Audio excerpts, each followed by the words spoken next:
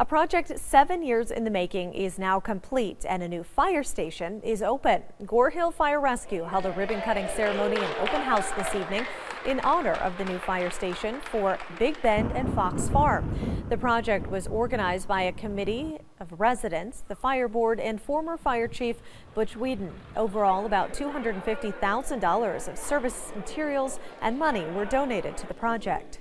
Having this station here will reduce our response times. Instead of having firefighters have to drive up to Gore Hill, pick up a truck, and then drive back down to the Big Bend area, now we've got a station right here. More than 250 residents and around 20 businesses contributed to the project.